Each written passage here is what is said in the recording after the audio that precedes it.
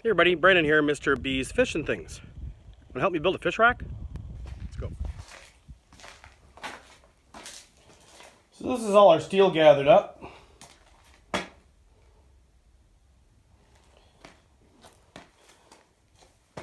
What we have here is 1.5 by 1.5 inch box tubing, 100 millimeter thickness. These are 1 inch box tubings. That's 120 thickness. Not that most of this probably matters to any of you. And this is 2 inch flat bar.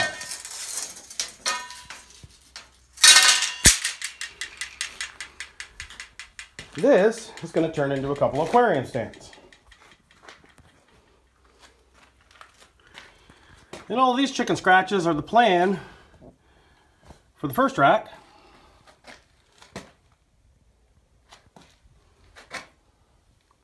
So let's get started.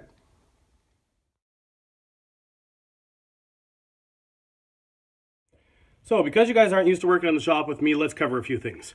You're going to have your safety glasses on all the time. There's a couple of pair right there. Go ahead and grab yourself one. And you're going to have to be very careful about fire. There's fire extinguishers all around the shop. There's first aid kits around the shop. Make sure that you know where they are. Familiarize yourself with them. All right, we're going to be doing some welding today. When we do that, you're going to have a mask, and you're going to have a respirator, and we're going to have to keep the ventilation going. All right, now that we've covered all that, let's see what we can do. Chop saw. We'll use that for cutting our steel with. Protective gear on. Make sure that you observe where your sparks are going to go. And here we are.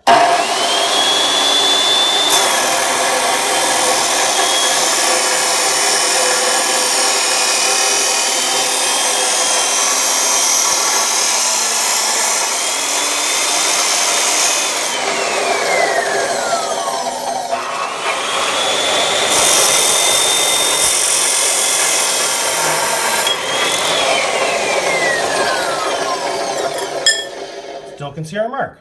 We're all set.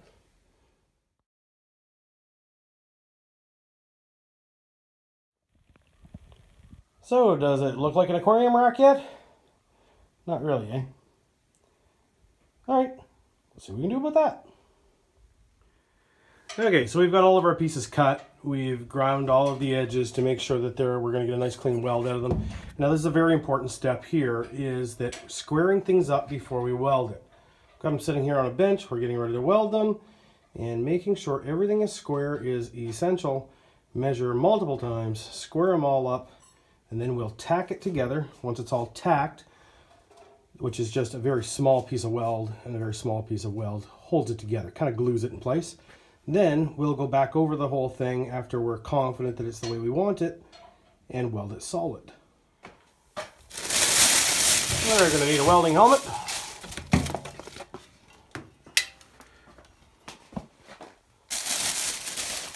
This is a 110 wire feed welder that we're going to use. It's a MIG welder. We're using gas on it today. And that's what we'll be welding everything together with. Okay, so we're all set up here. Jake's a pretty good welder in his own right, and he's going to try to weld a spot here, and we're going to try to film it.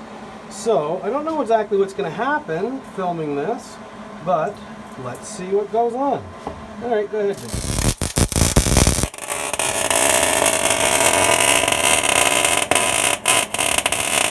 Now this won't hurt you guys' eyes on video, but there we go.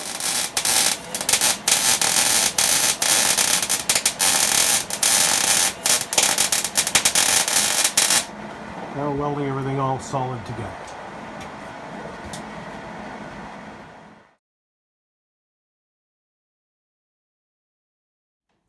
So time for a bit of an update. Here's where we're at now. You saw us welding the sides together. 2 sides. And then it's fairly simple. We connect them with these crossbars that the tanks will sit on.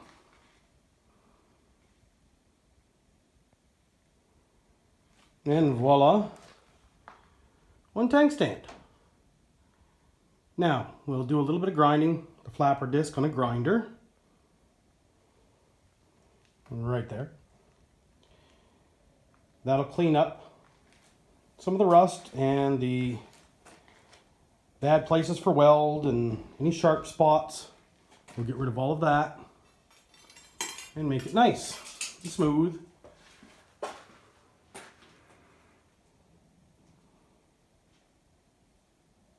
We're going to put a couple of crossbars in here as well to mount lights to and to give added strength.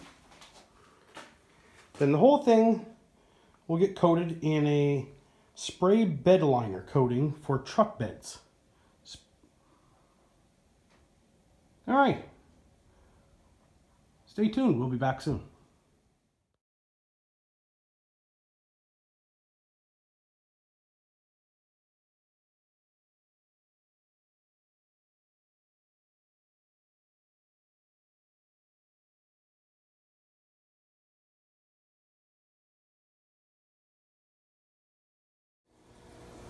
So we've got our stand down here in the fish room now. We've got it all coated with our spray bed liner. It gives it a nice textured black finish that I like. It seals it.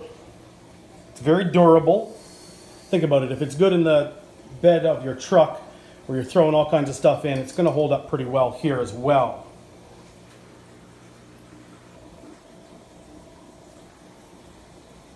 So we're getting ready to put it in the fish room and replace a wooden stand that we have in its place. And here's the stand in place.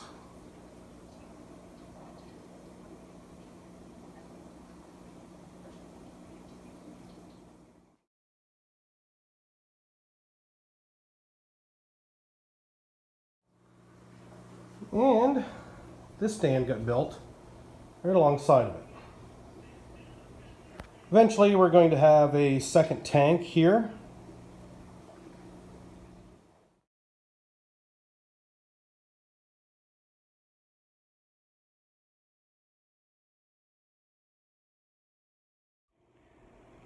Okay, so thanks for hanging out in the shop with me today while we built a couple of new aquarium stands. And as always, thanks for watching.